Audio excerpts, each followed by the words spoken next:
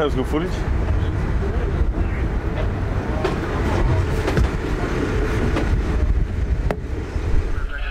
See this? Herring egg.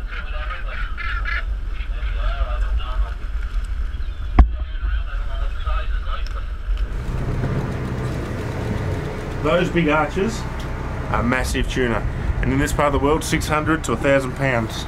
Let's go watch these rods. Oh, it's still beeping. The tuna see the leader, they don't hit the bait. So what they've done here is they've suspended a live, large, slimy mackerel from a leader under that kite up there. So the line comes out and runs down, and we're just dangling that live slimy mackerel, just dipping it in the water so the leader is not visible. It's totally brilliant. And apparently when the tuna hit these, it's such an awesome sight, just a big boof. It sits on the surface here twitching and carrying on. The tuna pick up, and that's why they're throwing burl out towards it. Just whole herring and whole mackerel at it.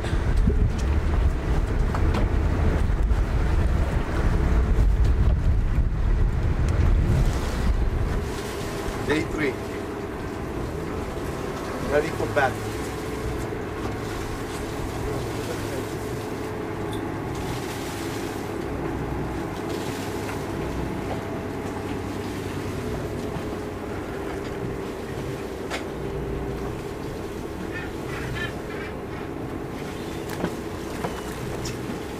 I think there is tuna, no? The GoPro footage.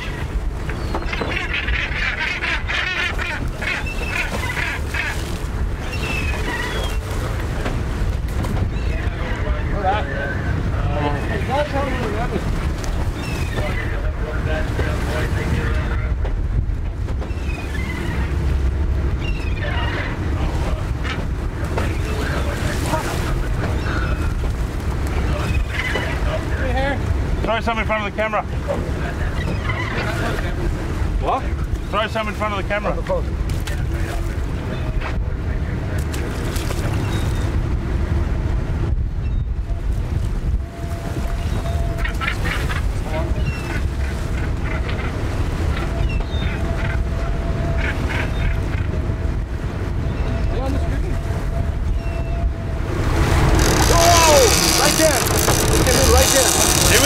Baby. Yeah, man.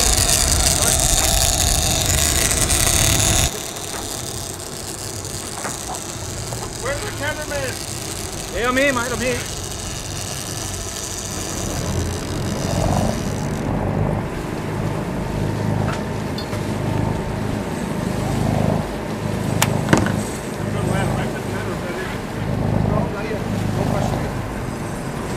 You're gonna get wet, so be very careful. It's gonna follow this curve and you might get wet.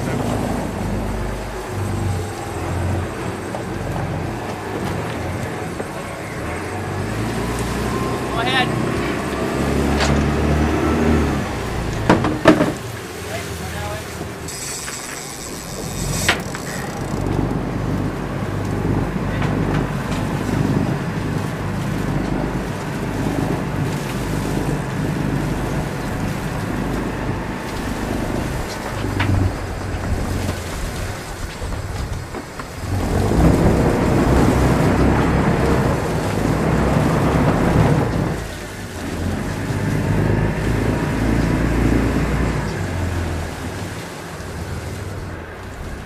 Turn that one off, save the battery.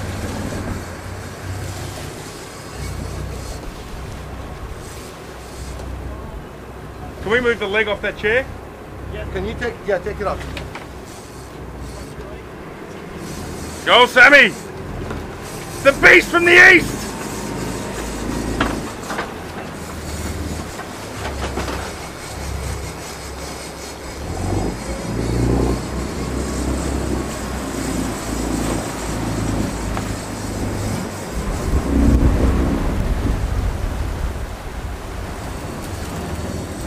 Cheers, Sammy.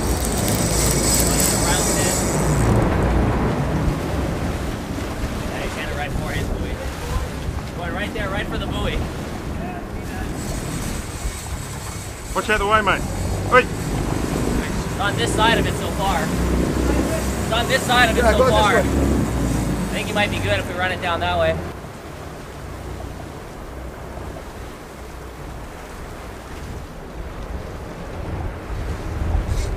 A bit of chicken and popping technique. Take the pressure away from your legs a little bit, and that will work. You let your whole body work on this, not only the leg, but the arm. And you take a little bit of pressure from your right arm on the retrieve. That gives you a little bit of more reserve power for later. It's only the beginning. It's going to be a long fight.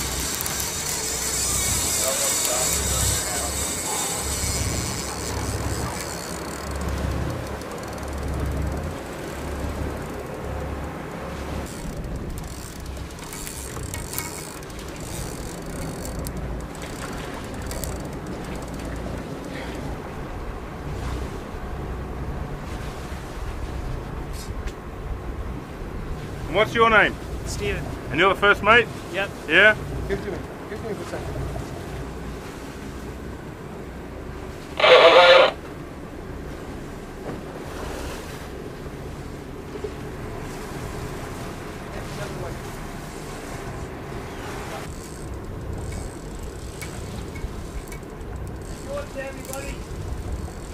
Great!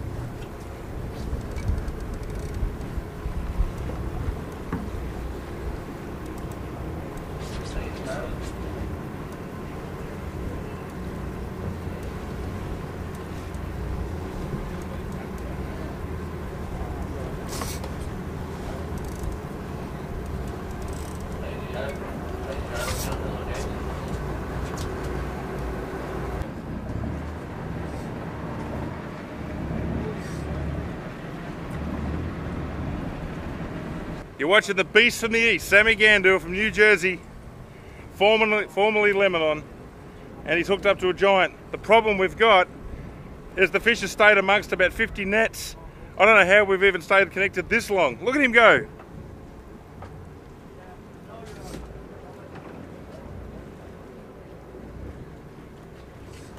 Busting right there.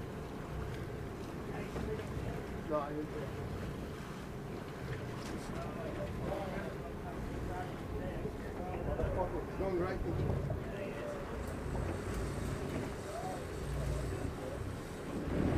Yeah, it's not looking the best. I mean, look at the buoys everywhere on the boat. There's hundreds of nets here for herring.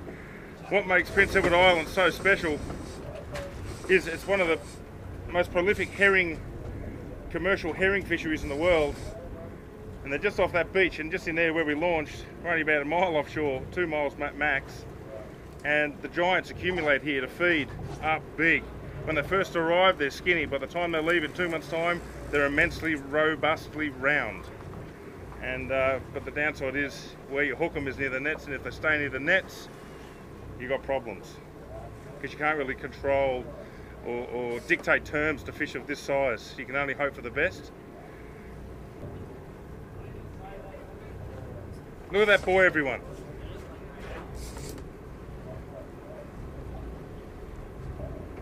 Well, I had increased the pressure a little bit. I think right now I'm about 50 pounds of drag, 50, 52. Just trying to turn that fish away from the net so we can at least save it and, you know, boated it. It's amazing bite this morning. As soon as the skipper Tony put up the bait, boom, we were tied right away. A lot of pressure right now. A lot of pressure. I'm bullying him up, eh? Yes, that's what we're trying to do. Put him out. Tony, you gotta move to the left a little bit for me. The problem here is that if he's got a 600-pound fish, he could probably dictate a little bit, but if he's got a 1,000-pounder, yeah, you can't really dictate nothing.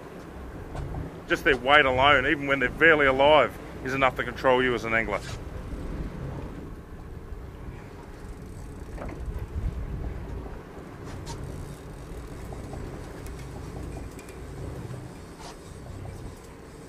To back off the drag a little bit.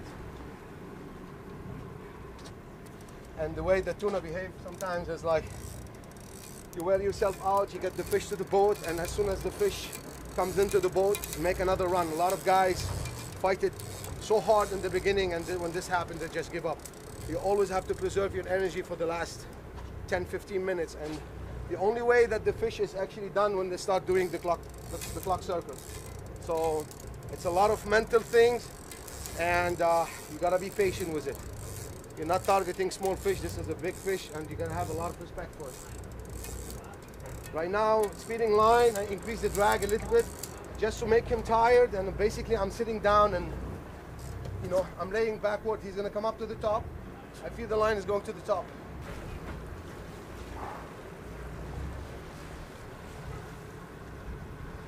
We're using today the Talica 50 with the Tallus Shimano. It's a Shimano outfit, 130-pound hollow ace line from Anglapro, and I actually managed to get 3 fish on this outfit last year, up to 906 pounds. We killed the fish last year on 906 on the same outfit. Very happy with it, and you know, so far didn't have any incident. So keep doing what I'm doing, and wish for the best. He's heading straight there. He wants to stay around this net, doesn't he? Yes, he's really after this net. You know what though? I rate the tuna, they're very smart, right? Yep. And he doesn't want to go into a net, he knows what a net is. Yes. He wants to stay near the net, but he won't swim into it. Yep. He's too smart. He wants us to make a There mistake. he is, Color. Color already.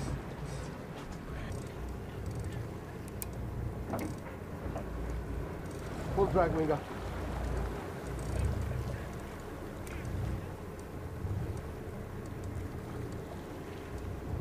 Full drag. Taking the pressure and the heat right now, and looking for the best.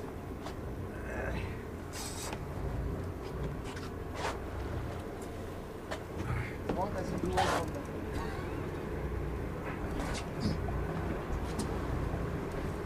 Watch out, Tony.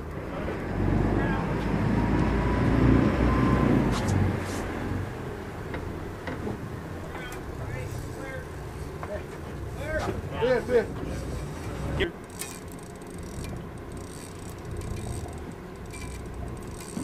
You see, like the same scenario that always happens. You fight the fish, comes up to the top. We were just talking about it. You see the boat, you think it's done, and it's actually not done.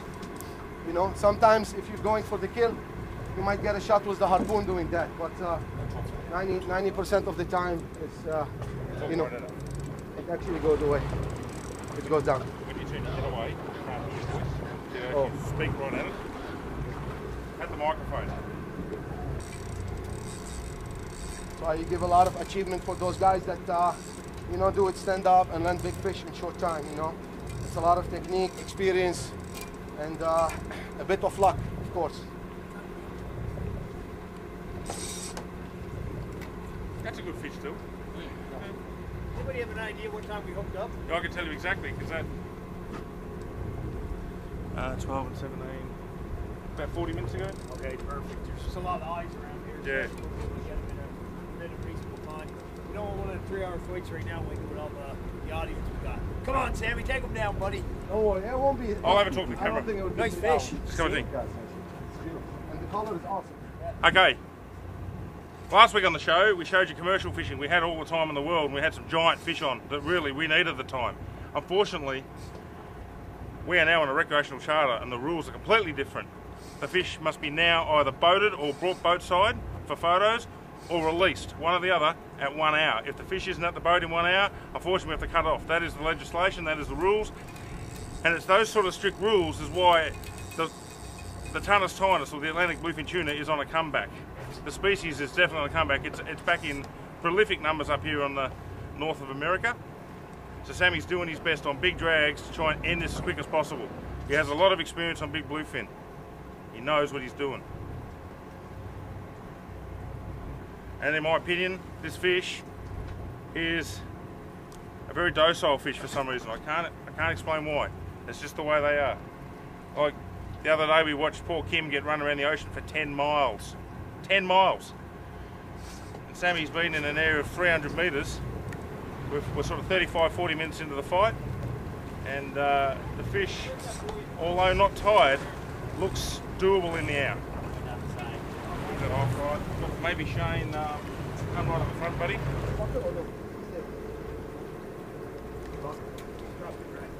I did.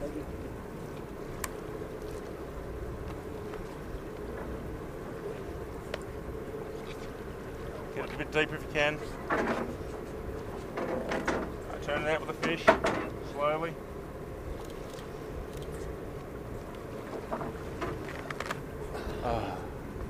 Bro? Yeah. Had him right there. And should have got Well done, Sammy. No problem, man. Nice fish. Well nice done, fish. Sammy. Yeah, man, Work, it's man. catch and release, so you know, if it was a shot to kill, we Yeah. would have harpooned that fish, it would have Oh, been he would have done. been dead 100 We times. just, you know, we time-wise, we were praying with time. We did it in 45 minutes. It's awesome. This way we give a chance to the other guy as well to, you know, catch another fish. Here we We're running go. today on a charter, so it's all catch and release. We're happy with it. Great result. The reel performed flawlessly. You know, I've got good news for you. Talica 50 is awesome, so all is good. Good news. Yes, I had another water camera watching it. So we all saw it. that's good. And you Yeah. know, thank you for Tony. He's always been great. Well done. Great for us, and you know, he's accommodating us. That's BLUEFIN Tuna. Thank you. Thanks, you, Sami Jeff. Ghandour. Yeah, man. Wonderful.